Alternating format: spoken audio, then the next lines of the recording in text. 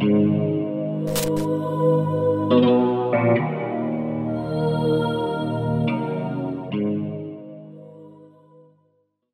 into the Original Gangsters podcast. I am Scott Burnstein, another quick hitter edition. Please remember to like, subscribe, share the OG pod, spread the word, and I'll keep bringing you the best content when it comes to true crime on the internet, uncovering the underworld here at OG Pod. Quick hitter, John Gotti versus the KKK. Interesting anecdote came out in the Boise, Idaho press in the last couple days that recounts a issue that John Gotti had when he was in prison in Marion, Illinois. The Dapper Don doing his life sentence from 91 until he died in 02. Had some type of beef with a very, very prominent KKK Aryan Brotherhood shot caller, a guy named David Eden Lane, who is iconic in the world of white supremacy. Led a offshoot of the KKK known as the Order. Was serving a life prison sentence for racketeering, as well as the murder of a Jewish radio host out of Denver. That's where Lane was from. Also operated in Idaho, Montana, California. And Gotti, I guess, was doing an interview with the New York Times from prison in the 1990s and made some comments to these reporters related to Lane and his dislike of Lane and how kind of what a hillbilly Lane was, unsophisticated.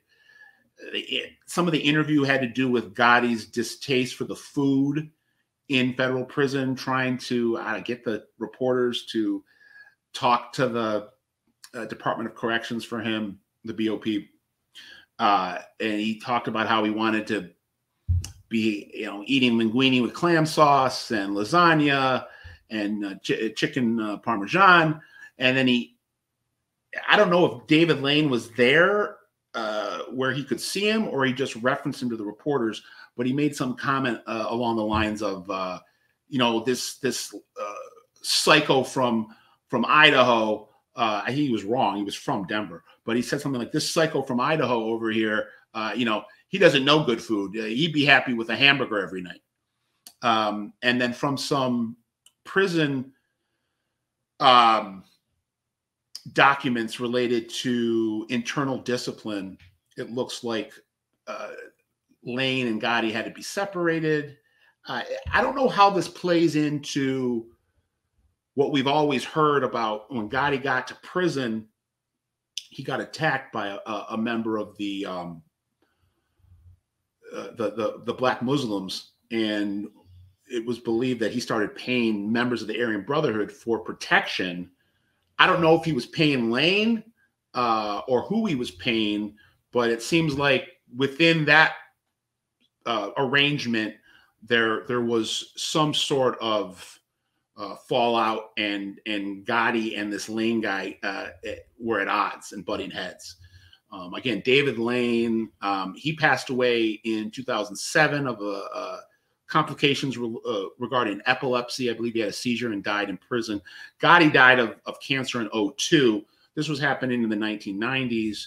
But it's interesting to see that kind of cross-pollination of Aryan Brotherhood, white supremacy, and the Mafia, and how at one point they were working together in prison, protecting Gotti, and then it seems like Gotti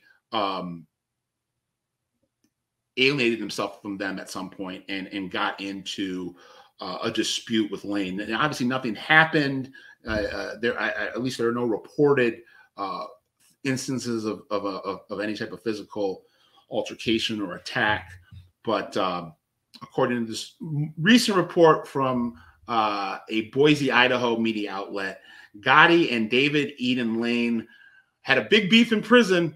The Mafia versus the Ku Klux Klan in Marion, Illinois, federal correctional facility, which was the precursor to what we have now in Florence, Colorado, the ADX, the Supermax, for all of the worst in the BOP get locked up there, 23-hour lockdown. It was like that in Marion in the 90s, and that's where these guys were. So just interesting anecdote, and it kind of flies in the face of the narrative that Gotti had to run to the Aryan Brotherhood for help, and that might have been a case at some point in his prison career, but based on this more recent reporting, it looks like at the end, Gotti and the Aryan Brotherhood, specifically David Lane, were at odds and fighting.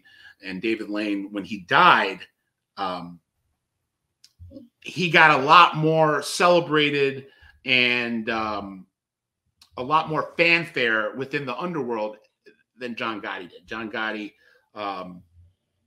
his funeral was not the type of state funeral that you would have maybe expected, where you had all these members of all these crime families from around the country coming to pay their respects. It was a much quieter affair. A lot of Mafia dons told their soldiers not to attend.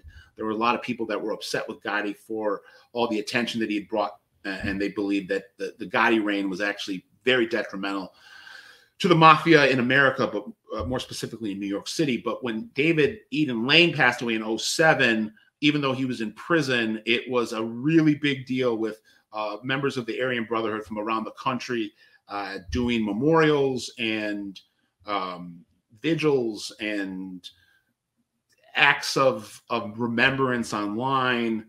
And it speaks to what a huge figure David Eden Lane was in the white supremacist movement. But we know now that him and John Gotti did not see eye to eye, and I just wanted to bring it to you guys and let you know, because I was interested by it, and I figured you'd be interested by it too. So until next time, another quick hitter edition at the OG Pod. I'm Scott Burnstein. I'm out.